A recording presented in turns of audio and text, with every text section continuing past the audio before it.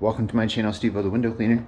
Today we got a construction clean that we're going to be going to, and I'm going to be showing you the steps that I take when I do construction cleans as I go through this job. Now I would say this with construction cleans, it is very, very important to be detailed about what you're going to do and what you're not going to do. If you're not going to clean frames or tracks, make sure to be detailed about that. That is a very important part about construction cleans. Are you doing glass only, or are you doing glass, frames, tracks, and cleaning up all that stuff?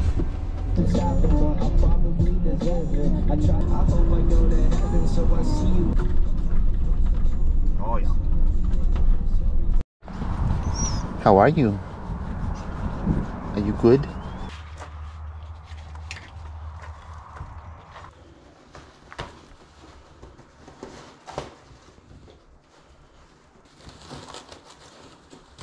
Okay, first what I do is I go through and I try to remove any stickers by hand as far as not using the razor. This overall is going to save you a lot of time of not having to scrape and is going to save the possibility of scratching the window. Most stickers come off pretty easy. Sometimes they don't. Sometimes they're baked on, or sometimes just, you know, the overall construction that's gone on creates it not to come off easily. If you have plastic like this on the windows, you're in luck. This makes it extremely easy and makes it really, really easy not to have to, you know, clean the whole entire window, and pretty much only the edges need a good scrubbing. After this, I put solution on the glass either with a bottle or with my mop. This isn't like a real thorough like scrubbing. This is just to get solution on there to be able to scrape or use bronze wool. I'm making sure I'm getting to the corners, but I'm not trying to be like overly thorough about it. After that, we'll scrape off any more stickers that didn't come off by hand. Most construction companies know that you're going to have to scrape off some stuff with the glass. You can do a scratch waiver if you want, but most of them are pretty knowledgeable that you're going to have to scrape off some stuff. So that's the stage where you're either going to scrape off whatever paint or just scrape off stickers. Scraping overall, if you can scrape the windows, is going to make it a lot easier for you to complete a construction clean a lot quicker. So I would definitely get used to using a scraper.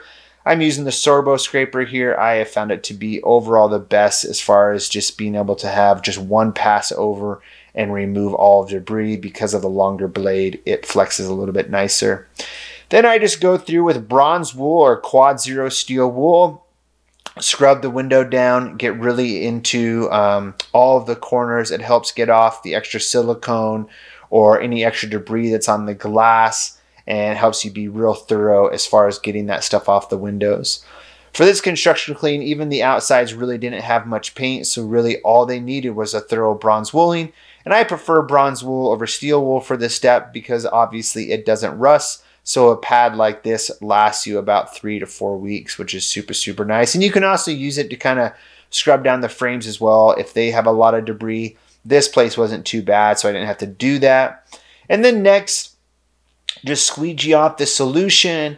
And after we squeegee off the solution here, this is basically going to show us any extra debris that is on the glass that we're going to have to remove with like steel wool, dry steel wool, or a magic eraser is going to take off those extra little bits of silicone or any other debris that's on the glass. So it doesn't need to be an overly thorough squeegeeing, because you may have to clean it one more time after cleaning off the extra stuff with like your steel wool or magic eraser and creating like little scuff marks. So I wouldn't be like overly thorough. If you can do straight pulls, to do straight pulls.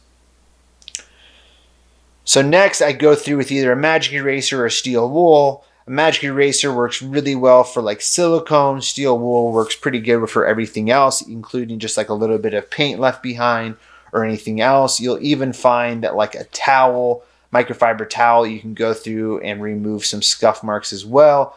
Quad zero steel wool dry is what I'm using here. That's just removing like little tiny marks on the glass, and actually usually after you use it, won't even leave a scuff behind. So I go through with one final squeegeeing of the glass just to make sure any of my scuff marks from detailing are good. And I'm always extremely good about just detailing everything when doing construction cleans. Really, you know, the art of non-detailing is not going to work with construction cleans if that's what you're trying to do. Just make sure all your solution is cleaned up from the frames is an important part, and just be thorough. You're going to find with construction cleans that after you get done, there still might be some stuff left on the glass, but overall, you're going to be pretty good because they will have more stuff usually going on with the construction of the house, even after the construction clean of the windows. But it's mainly to get off all of the debris that's gotten on there from the construction company. Okay. So that construction clean went very, very well. It was pretty simple. Jim and Alf are also there, and we got through it through about 3.5 hours, so not too bad.